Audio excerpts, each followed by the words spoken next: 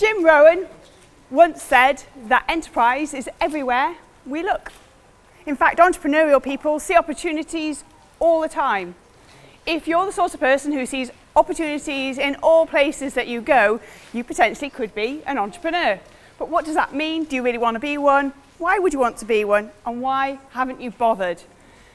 The majority of people that I speak to who say to me, I have a fantastic idea for a business, oh, but I haven't actually done it.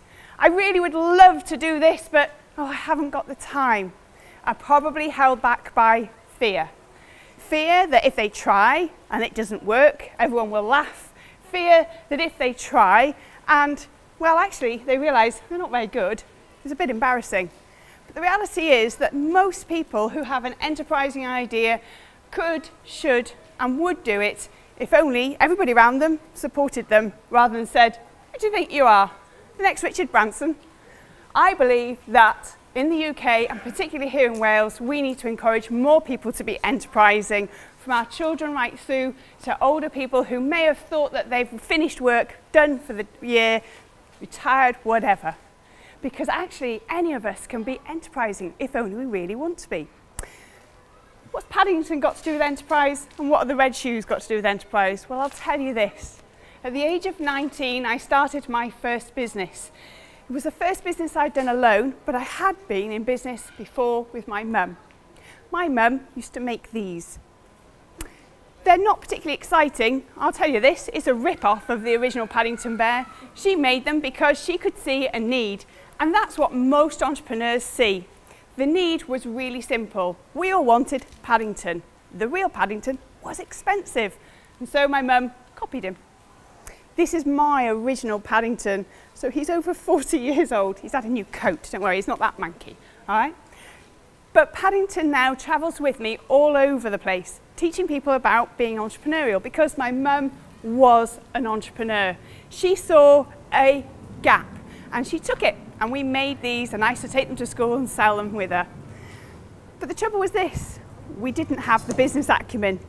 We didn't really know how to make the money, but we did have the ideas. What we now need to do is help people learn how to take simple ideas and turn them into a business by giving them opportunities. Oh, he's thrown himself on the floor, he wants to go to the beach. So what they want to do is show our young children how to take those ideas and make them into business.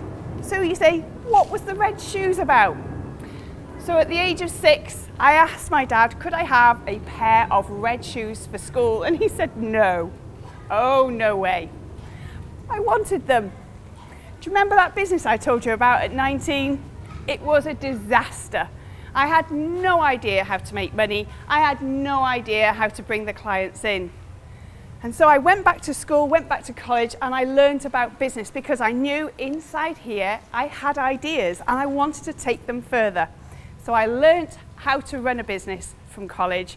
I learned how to start again and pick myself up. And on one of the days when I set up my second business in my early 20s, when things were just not going too well, my staff looked at me and thought, she's crazy. Where do all these ideas come from? And I went to a client meeting and they thought, she's really crazy. Does she really think we're going to pay for this? I decided to take myself for a walk into town, and guess what I saw in that shoe shop? Red shoes. And so I bought those babies and I put them on. And I went back to my office and thought, actually, I don't think I'm crazy. I just think I need to take my ideas and help other people understand what it is I want to do. Sometimes we just have to take what we think and make it into something easy for other people to grasp and understand. Those red shoes gave me the confidence, gave me the belief in myself, and made me want to keep going. And over 2 decades later, I don't take these red babies off, just in case. I know they don't give me luck, but maybe they do. Help your children feel more confident. Help those around you believe in themselves. If they need red shoes, get them red shoes. If not, help them find their own red shoes. Thank you very much.